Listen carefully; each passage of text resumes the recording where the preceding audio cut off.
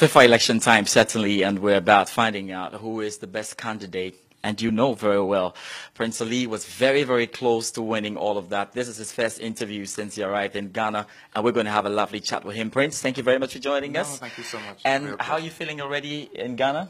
Well, it's wonderful to be back in Ghana and to be back in Africa as well.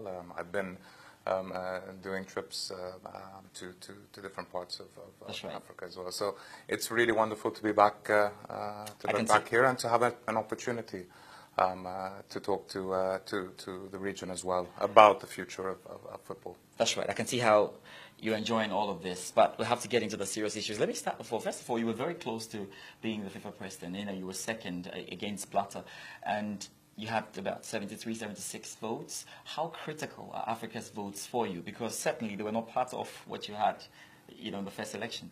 Well, Africa is extremely critical.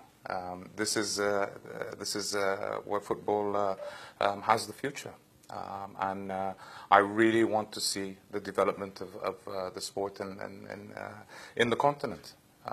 And hopefully, if we do what's needed, obviously I want to increase so much more the support for African football associations, give them the ability to have to stand on their own, to have their dignity as well. For myself, I come from a national association, from a developing country, and I really want to reverse the pyramid and turn FIFA into a real service organization. And I think that Africa needs also a lot more representation within the organization, and I'm there to make sure that that happens. Prince, I've seen your manifesto, and really all the candidates are going to be running on the same mantra, saying that we have a message for Africa. We want to get you more slots. We want to continue what Blatter was doing for Africa. How sincere is yours, and what would you do to ensure they believe what you're saying? Yeah. Well, obviously, I think that a lot has been done, and nothing's going to change from there. But having said that, I think we can evolve it and do a lot more. And I've seen that within FIFA from the time that I was elected there for 4 years.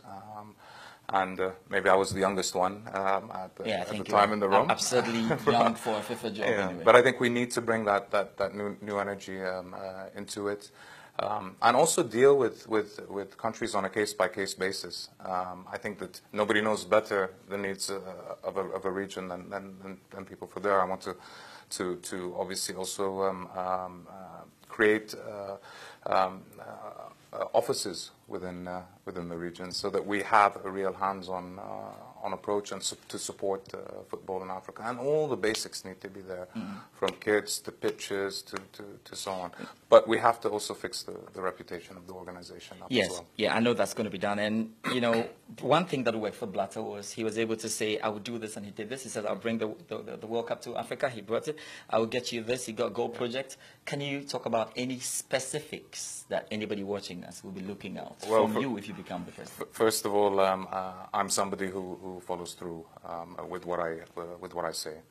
I'm doing this because I love the sport, and I'm doing it because also I think it's time that the world accepts that you can have a president that comes from a different part of the world and comes from a developing nation, because at the end of the day, that's the umbrella for FIFA. But specifically, yes, obviously we're going to increase, and I have it in my manifesto, the amount of funding for national associations on one hand, which I believe is really crucial to allowing national associations to feel more self-sustainable.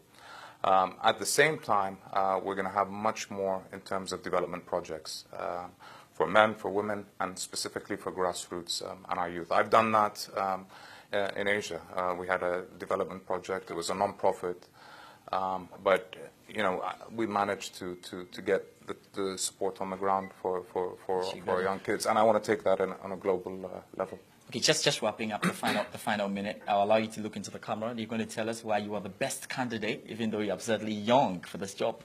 Well, it is a young sport, and I think that we have to have that representation. Why am I the best? It's because I love the sport. I've been working for it all my life. And I do come from a developing nation in football, and I want to prove that we can really achieve what we want. It's time that our voices are heard.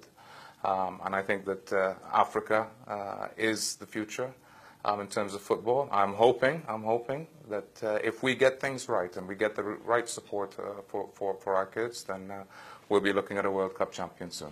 Okay, and we're hoping that he definitely gets what you're looking for. Prince Ali, thank you very much. That's it. Certainly, we'll be rolling on, and we'll see how all of that pans out. I'm George Addo Jr. Thanks once again, Prince, for your time. Great to be here.